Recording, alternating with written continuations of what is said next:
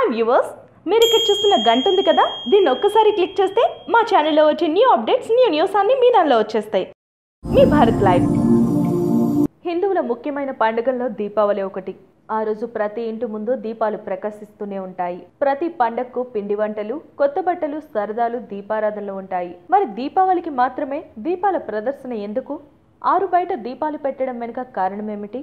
ఏటా అశ్వయుజ అమావాస్య నాడు దీపావళిని జరుపుకుంటారు. హిందువులు ప్రతిరోజు పూజ చేసేటప్పుడు దీపం వెలిగిస్తారు. పండుగలకు తప్పనిసరిగా దీపారాధన చేస్తాం. దీపం పరబ్రహ్మ స్వరూపం. అలాంటి దీపాలతో చేసే అపురూపమైన పండుగ దీపావళి. దీపావళితో మొదలైన ఈ దివ్యల శోభ కార్తీక మాసం మొత్తం కాంతులీలుతూనే ఉంటుంది. కార్తీక మాసంలో తులసిని పూజించి తులసి ముందు ఒక్క దీపాన్నైనా ఉంచితే మంచి జరుగుతుందని హిందువుల నమ్మకం. అమావాస్య నాడు చనిపోయిన పితృదేవతలకు తర్పణం విడిచే ఆచారం కూడా ఉంది. ఆ ప్రకారం పురుషులు జలతర్పణం విడుస్తుంటారు. ఇక్కడ వినిపించే ఇంకో పురాణ కథ ఏంటంటే, మహాలయ పక్షంలో స్వర్గం నుంచి భూలోకానికి పితృదేవతలు దిగివచ్చి దీపావళి రోజున పితృలోకాలకు తిరిగి పయనమవుతారట. అలా వెళ్లే పితృదేవతలకు వెలుతురు చూపించడం కోసం ఆరు బయట దీపాలు వెలిగించే ఆచారం వచ్చిందట.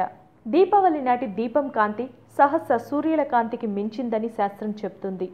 ఆ రోజు ఆవు నెయ్యితో లేదా నువ్వుల నూనెతో దీపారాధన చేస్తే లక్ష్మీ కటాక్షం కలుగుతుందట. ఎందుకంటే దీపంలో లక్ష్మీదేవి ఉంటుందట. దీని వెనుక కూడా ఒక కథ ఉంది.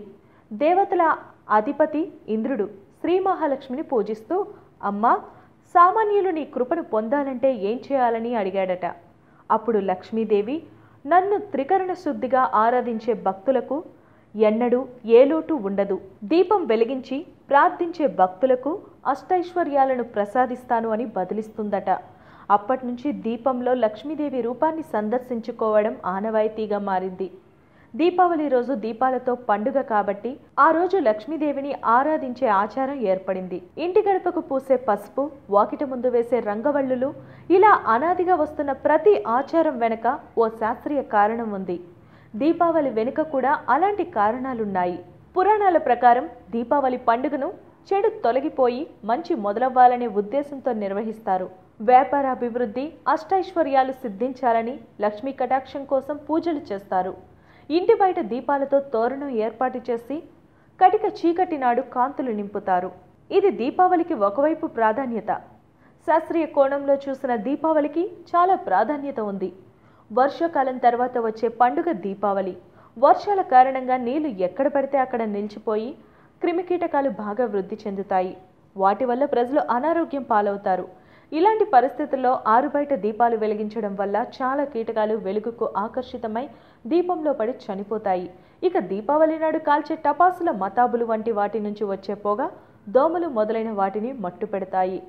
రావణ సంహారమైన నరకాసుర వధ అయినా చెప్పేది ఒక్కటే, కష్టపడితే తప్ప సంతోషం రాదని. రాముడు ఎన్నో వ్యాయ ప్రయాసలోర్చి భీకర యుద్ధం చేస్తే తప్ప దశకంఠుడి సంహారం జరగలేదు.